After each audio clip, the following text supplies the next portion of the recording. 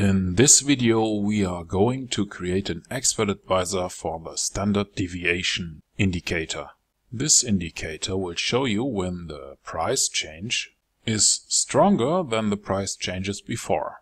It is calculated on the last 20 candles, and the idea is that after a big price change you might expect the next price change to be much smaller.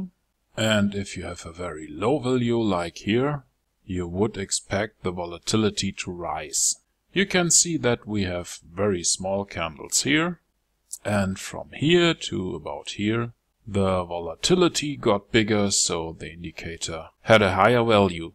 If there is low volatility and the market is going sideways, the Standard Deviation Indicator will show you a low value near the dotted line here. Now, how can we create an expert advisor that uses the Standard Deviation Indicator? Well, first of all, please click on this little button here or press the F4 key. That will bring up the Meta Editor, and here we will select File, New.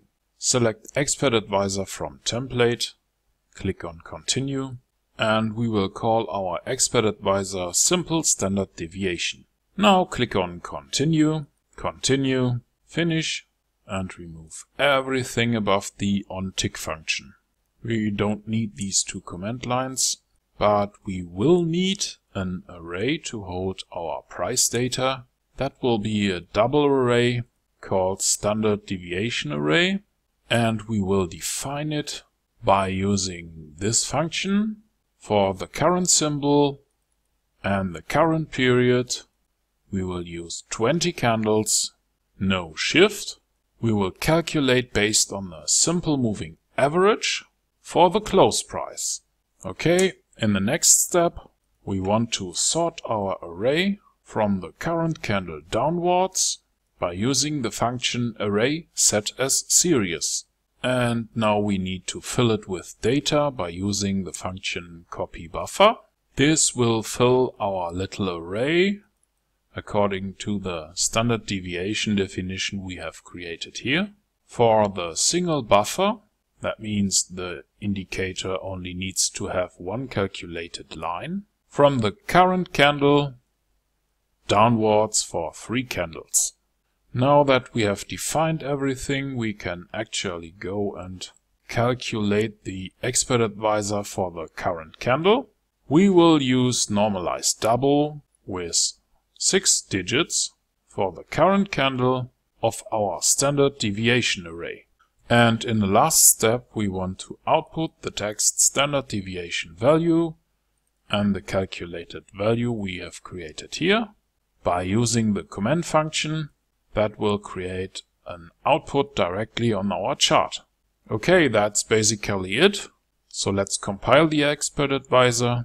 That worked without any errors and any warnings.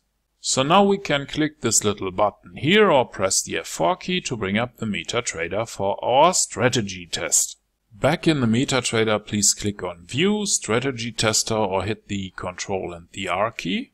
Now you should see this panel here, and we will select the simple standard deviation.ex5 file, mark the visualization option here, and start the test. And here we go. Let's stop the test here. And now you see that the calculated standard deviation value here matches with the standard deviation value from the indicator. In real life trading you would wait until you have a high standard deviation value here, and then you would use another indicator, for example a moving average, to decide if you are going long or short. Okay, now you know how to calculate the standard deviation value for an expert advisor in MQL5, and you did it with a few lines of MQL5 code in the Meta Editor.